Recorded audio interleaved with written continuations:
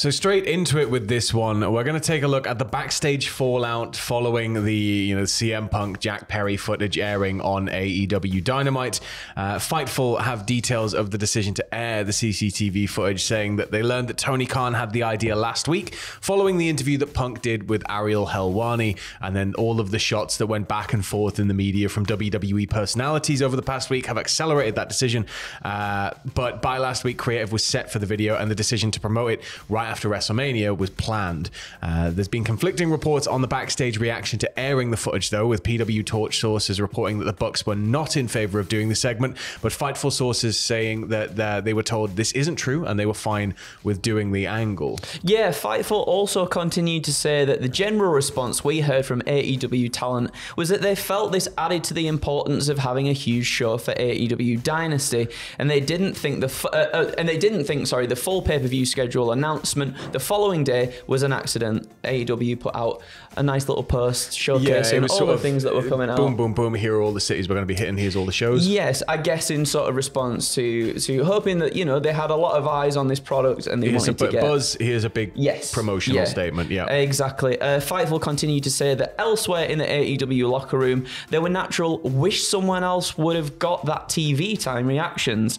Several in AEW felt like they were in a no-win situation after CM Punk's Ariel Helwani interview with him poking fun. Ariel Helwani interview, him poking fun at Ospreay, Triple H poking fun at Ospreay as well, Michael Cole's references to AEW, and Pat McAfee taking shots at Tony Khan and AEW. Yeah. A lot to digest, I guess. I think the idea they're in a no-win situation, I think the only way you win is by just not biting, I guess, and not addressing it. Does it make CM Punk look more bitter from your standpoint, I guess, if you were AEW? Does it make does it make CM Punk look more bitter if he's the one talking about you and you're the one just cracking on?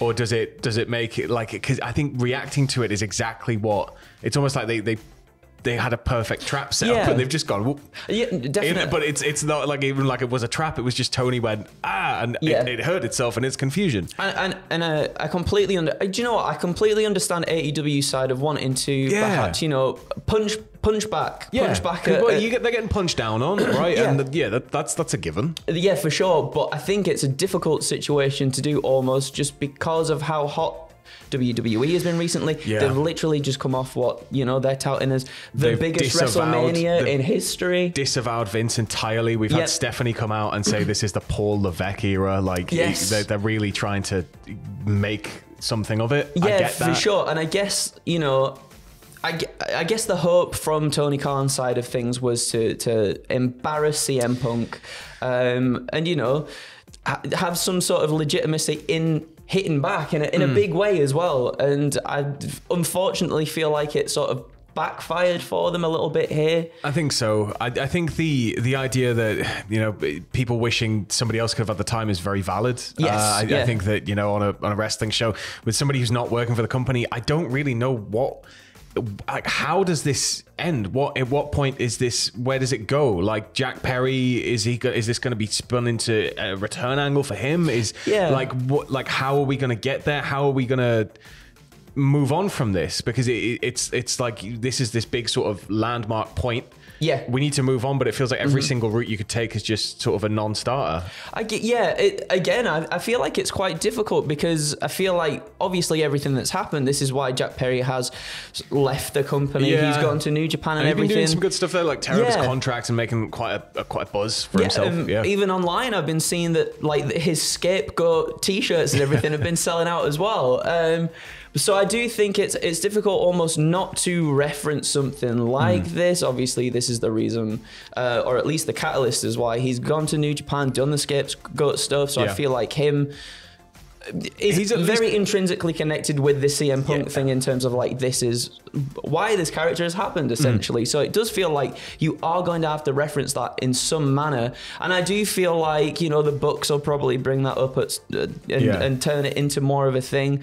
Whether they needed this specifically to feed into the angle that they're having with FTR at Dynasty remains to be seen, because it felt like the crowd almost didn't really care. It felt like the talent were, at least FTR were trying to make the best out of the situation they were given as well. And they really did try to too. It just felt like this necessarily didn't have to be aired in order to further the angle. And it did make Jack Perry look like a little bit of a wimp, in my opinion, unfortunately. And he's not exactly there to kind of defend himself in the situation. I guess he's you know, so like somebody on stream last night said that they could see something working, that they could see working would be Jack Perry coming back and insisting that he beat up Punk in that footage, and that he was the one who came out on top, and just being delusional. But it doesn't really feed into the work he's doing, and it would be a shame to abandon that kind of work that he's doing as well. Yeah, for sure. In terms of like, you know, the wider scope on this, looking over to the WWE side, Fightful had spoken to people on WWE side. They were saying that there were plenty of people talking about this within WWE, but those that they had spoken to were just knackered after WrestleMania. Basically, it's been a hell of a week for them. They heard no particularly surprised reactions or anything that happened that people didn't expect. Punk is not getting punished, scolded, or anything of the like within the company. There were apparently a few wrestlers who considered the video a cell phone, which I think quite a lot of people see it that way, and others that said they simply didn't care and were watching out of curiosity. I guess a bit like going past an incident on the motorway. You know, everybody's sort of like rubbernecking a bit. Which I can see that as well, but Fightful went on to say, you know, the prevailing hope backstage was that this benefits Jack Perry in some way, both in his reaction from the crowd wrestling in Chicago and hopefully bringing him back to AEW to capitalize on it.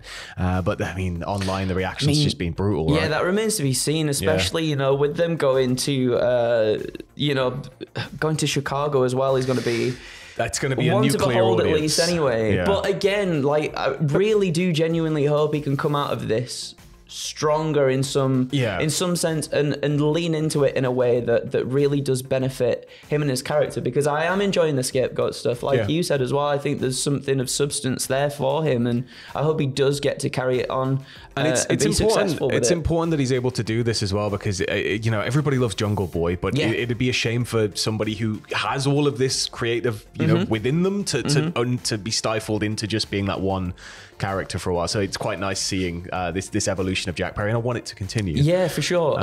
Online as well, there's been thousands of tweets, obviously just sharing the CCTV footage, of obviously what went down at All In. However, a lot of it has been copyright struck on Twitter, including fan footage from inside the arena. Now, Gorilla Position shared a tweet saying AEW had actually requested their tweet with footage from the incident be removed. I believe it's the Gorilla Position tweet where they make an argument that I agree with, which is essentially, well, if you want it removed, why did you put it on internationally syndicated TV? Yeah, and we were literally talking about this just before we started recording. It's kind of like, I understand it from a sort of perspective that perhaps AEW are hoping that people go and watch the actual show itself.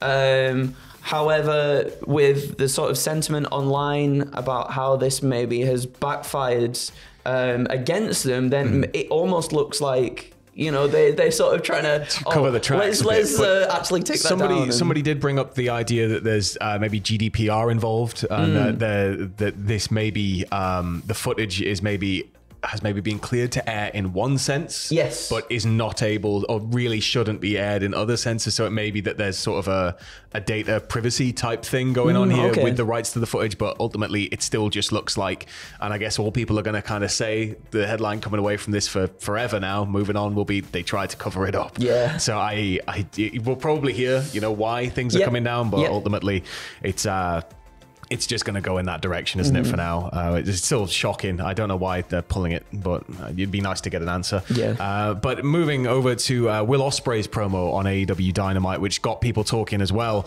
To bring everybody up to speed on the Pat McAfee show, Triple H said about young talent, "When I see people trying to make it and they pick the job where they go, well, I work less and the schedule's lighter, okay, I'm glad I didn't get you. Because if you're not in the grind, if you're not in it for the grind at that point in your career, you have no business being here. And then on Dynamite, Ospreay responded with... He said, normally I wouldn't rise to this type of bait, right? But seeing how the guy who said it is only in the position because he was grinding on the boss's daughter, you have no business telling me what the grind is all about, my friend, because you have no idea what I fight for. It does feel odd. WWE wanted Will Ospreay. It's sort of, I get that. I understand where Triple H's sentiments coming from, I guess, from like a sporting background mentality of like, you should want to be, you know, playing as much as possible if you're on like a team and you're an athlete and you should be doing. But at the same time, I get, you know, like the entire culture of work's changed since the 90s, right? So like a lot of people like Will Ospreay, I wouldn't really class as you know, young new star. Will Ospreay's been over in Japan. He's been grinding. He's been grinded. So I think it's one of those where it was odd to take that shot at Will for me, because Will's just been, I guess maybe because I'm a British wrestling fan, Will's just been a fixture for so long. Yeah. That it feels sort of like odd that he'd be the guy who gets singled out. But ultimately, yeah, I mean, it's not unexpected that there was some sort of clapback we had the Edge situation. We had... obviously everything going on with the footage right now. Of course, Ospreay did have talks with WWE, as we were just saying, but he established a Fightful that uprooting his family and leaving the UK wasn't something he wanted to do. He wanted to be able to keep that while working full-time for AEW. There were rumors that emerged Thursday that he was fed the line. However, Fightful were told by sources close to Ospreay and the situation that it was actually Ospreay's idea. They were told that he was fine with cutting the promo and there were no issues in that regard, and he actually came in to work with creative on the promo as well. Shots that were taken at him in the media last weekend puzzled wrestlers across multiple companies, with one talent saying that it was quite obvious that he was attempting to be respectful of WWE in the process after opting to go with AEW for the sake of his family. But they were told he ran the promo by several people backstage, and that at one point a shot at Punk was considered after Punk's tattoo line last week. But considering the nature of Dynamite, many felt it was a bit of overkill and they decided against it. So which I think was probably the best thing as well. I think it's one of those where I guess it's been so long since I've seen wrestling companies take open shots at each other. Yeah. That it just feels odd. Like for me, it feels like one of those like, I just wouldn't like.